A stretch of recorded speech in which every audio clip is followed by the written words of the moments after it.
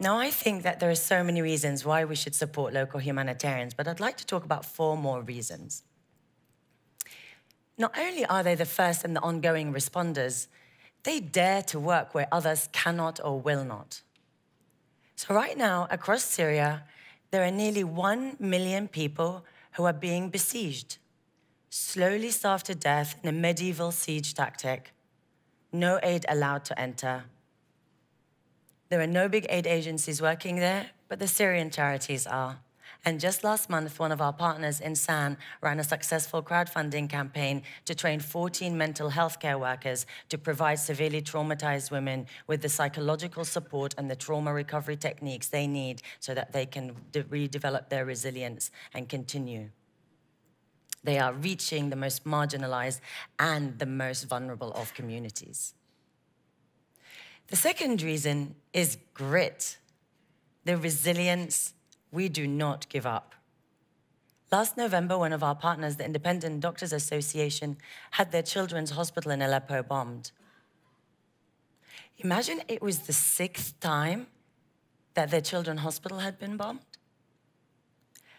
In fact, Physicians for Human Rights, an American not-for-profit, has documented over 800 attacks on hospitals across Syria since the beginning of the war, 90% of it by the Syria regime, the other 10% by other armed actors. And they say this has been used as a premeditated, systematic targeting of healthcare, using its destruction as a weapon of war.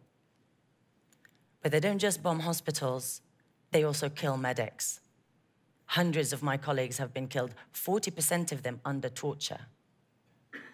One of my colleagues, Dr. Ahmed, we had been working together. I was in the UK, he was in Damascus. We'd done just a few projects together. I was trying to support his medical aid delivery. And one day he was arrested by the regime and he was severely tortured for 9 months and miraculously was one of the few who left. And he said for 3 months of his torture, it was about me. I had never met him. Our crime was upholding our Hippocratic oath and daring to treat patients wherever they are across the country. But we don't give up. And so we worked with the Independent Doctors Association and ran a crowdfunding campaign for them last December after their children's hospital was bombed, because we wanted to rebuild hospitals. We will not be stopped from doing our life-saving work. And so we ran a campaign called the People's Convoy so that we can rebuild a hospital, and we did it.